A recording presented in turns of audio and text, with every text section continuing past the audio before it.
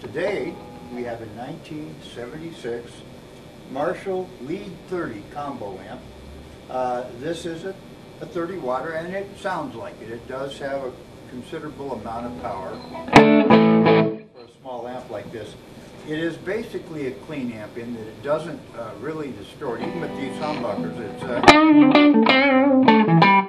even if I were to for just a moment time it all the way on 10,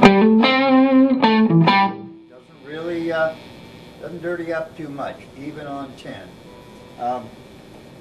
So having said that, it's very pedal friendly.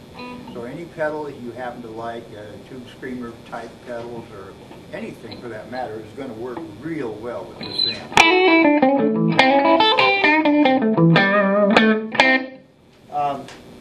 In addition to it having a goodly amount of power, the tone controls pretty wide ranging, and it is a 2x12 amp, two 12-inch speakers, which, by the way, I should mention. So it has a real wide-ranging set of tone controls. It can have a lot of bass and a lot of treble if you want it to. All in all, it's and it is, I also need to say, a 220 amp. So this amplifier also is part of a lot of amplifiers we got in that were 220. One I had earlier was the little 10 watt, which is also a 220. But on this one, we're talking 220. We're talking a very nice, clean,